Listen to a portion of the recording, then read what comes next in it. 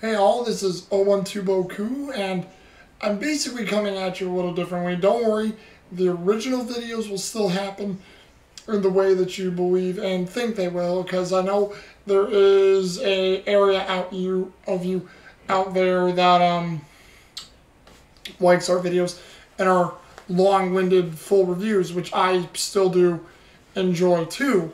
And regardless of the certain processes and things that we talk about. But I was with my friend in Florida, you probably heard of me saying before, Simon Thunder Darkstone, and he said I should probably do shorter reviews, see how well they do, see how well it is with just me giving shorter reviews, and also giving that as a part of it to see if it would grow the base. Now granted, I don't want to get rid of the full-on reviews I do, and I know there's probably people out there who think they're a bit much, but I do enjoy doing them, and you will get this review of, because I don't have the DVDs and stuff, I'll basically save those for when we do the full reviews with me and Jarek, Jarek the Jackass. So yeah, I'm not going to continue without him, but I also told him as well I'm going to be doing short reviews on the stuff we do, and then we'll do the full review afterwards as a thing going forward. So I figured I'd give the short reviews time and give you guys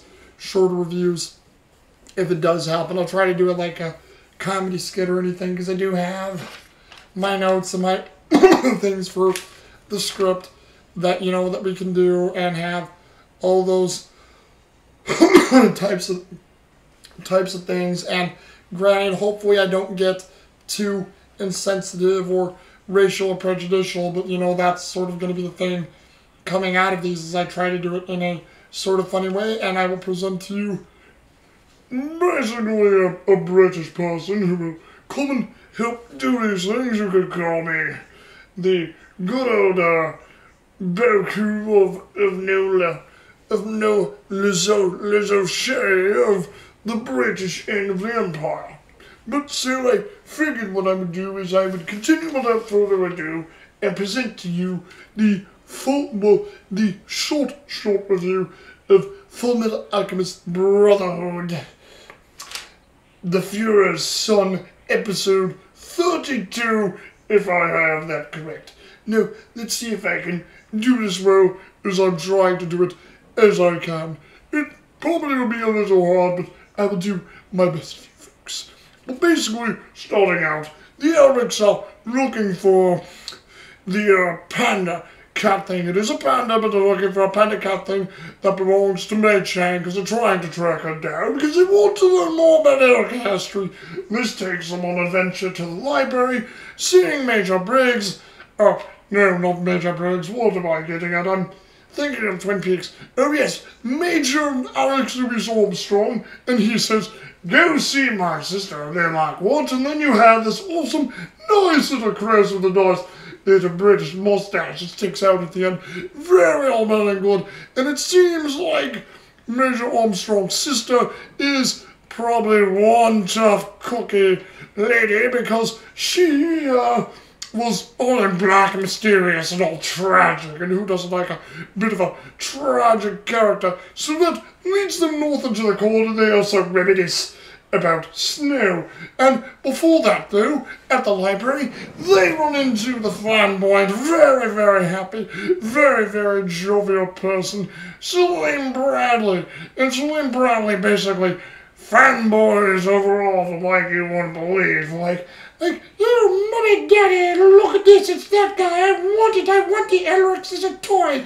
They look so cute, you're so awesome, you're so cool. Would you come to my birthday party, please?" And so it's very cute, very nice.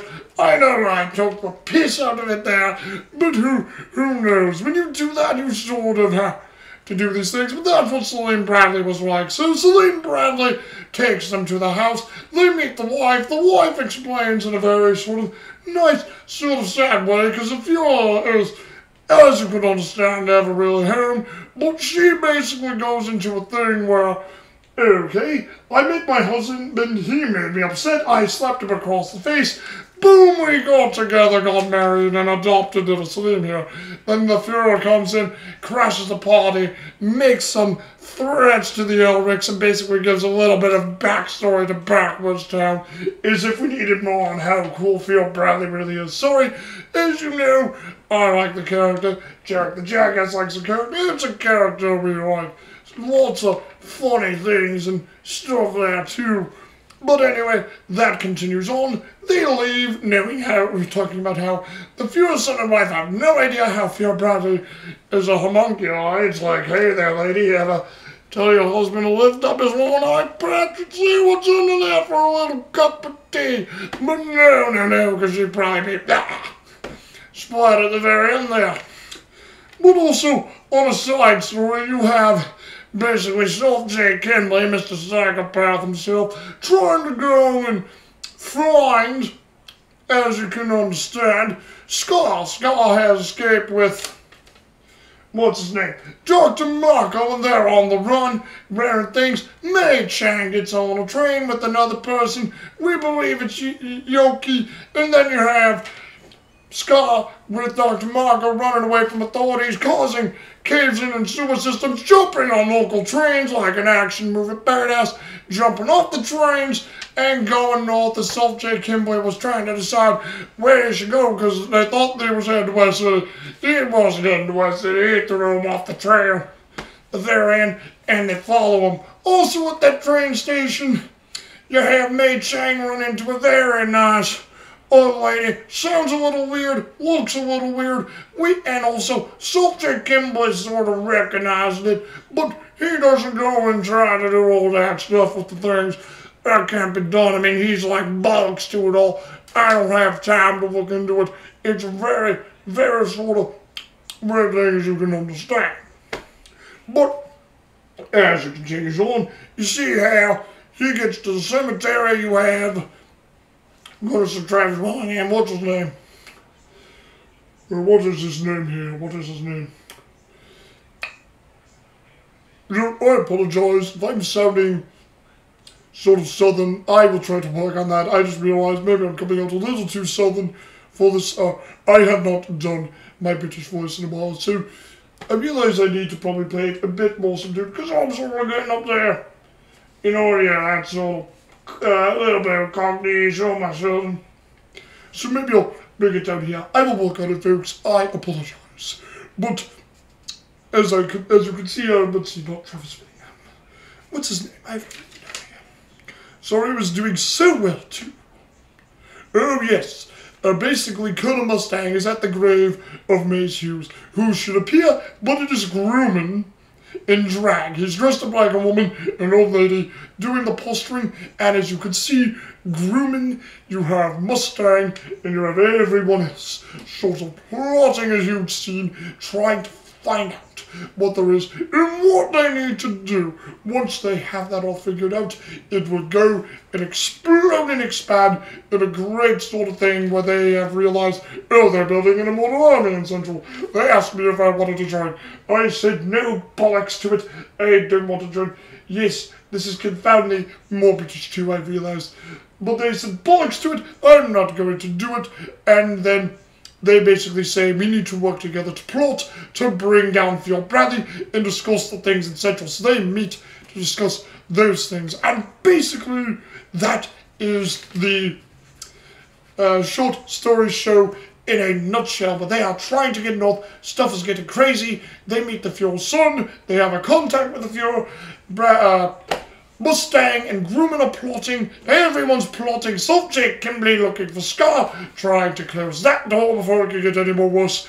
And we go forward. And basically, I can tell you, I know we usually go over a full actor amount, but I will say what my favourite character is. I will go and possibly a little more depth. So if you get it, don't worry about it. I will mention it again to you. But basically, we have Salim Bradley, Brittany Karbowski, and Yuko. What the hell did I write here? Oh, Sammy. Yuko Sammy, who plays Salim Bradley. Both great voices. Brittany Karbowski blows it out of the park. It looks wonderful and it's absolutely great. smashing great detail in everything that there is. So that is the episode, a great episode, moving things forward, adding a lot to it, a lot of power, a lot of gait. Sorry for the southern cockney accent, because I should sound more like this, but not more like this, because it all sounds weird, but I guess I can say that. Comes in that, but yeah, this all sounds, because basically when I do my southern voice, I sort of sound like this more right now, so, well, yeah. So I like this, a bit more subdued. Sorry, as you can see, I'm playing with things live, but hey, that is what it is. But this is the short review. Tell me what you think down below. Do you like the short reviews? Do you want me to do it? Do you like us doing the long reviews? Because again, I would love to keep doing it. And I will still do the long reviews, because I know there's people who love the long reviews.